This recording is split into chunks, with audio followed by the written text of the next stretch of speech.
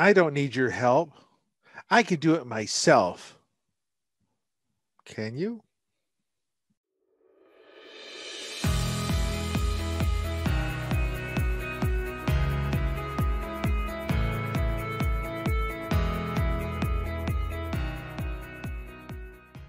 The contracting guy takes 75. Greetings and welcome to the contracting guy. I am the contracting guy. And today I want to talk to you about going it alone or doing it yourself. There are plenty of folks out there that like to be the lone wolf, want to do this, getting involved with this federal contracting all by themselves.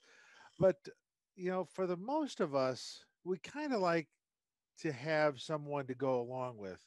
I mean, a little guide or someone to hold our hands, someone to be able to tell us that, yeah, that's good, or perhaps not, you need to do that again.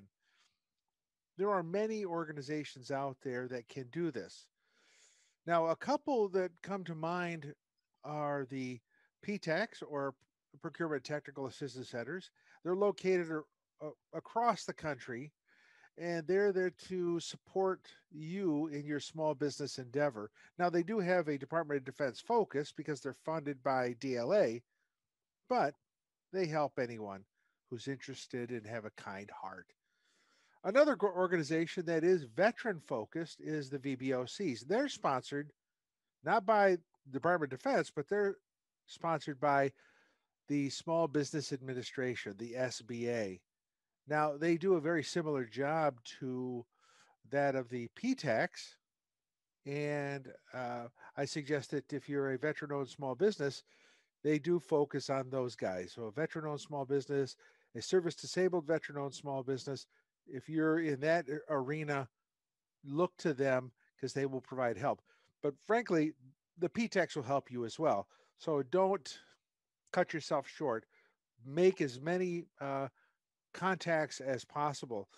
Another group that isn't there to help you get involved in government contracting, but they are to help you get insight into government opportunities. And these people are, each agency has what's called the OSDBU, or the Office of Small and Disadvantaged Business Utilization.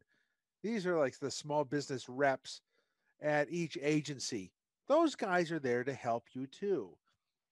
Another group, and I mentioned that a little bit earlier, the Small Business Administration, they have a variety of resources as well to help out small businesses. Hence the name Small Business Administration, probably a key point there. So there are a number of organizations that will do this.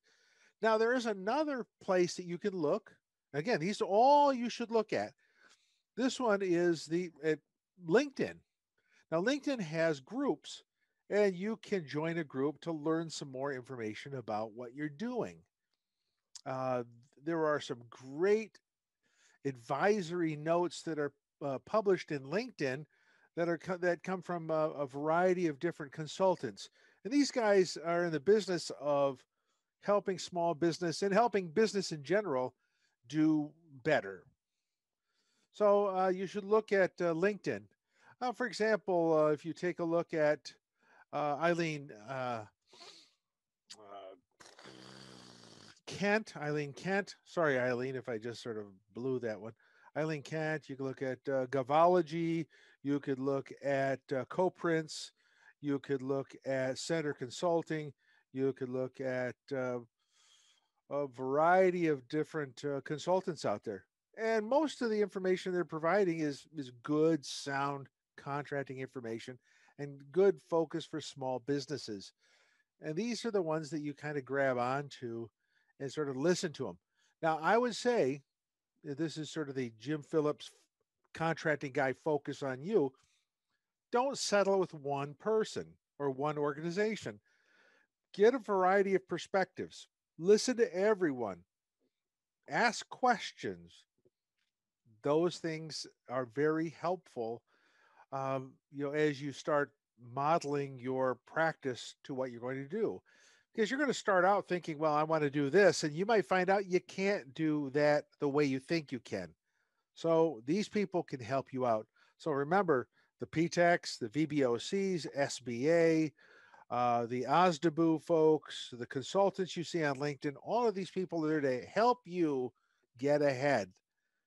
And if you don't use them, you're going to cut yourself short. So this is the contracting guy. I'm out. Thank you for watching The Contracting Guy. Please like, subscribe, and share the video. We'd appreciate that. This is The Contracting Guy. I'm out.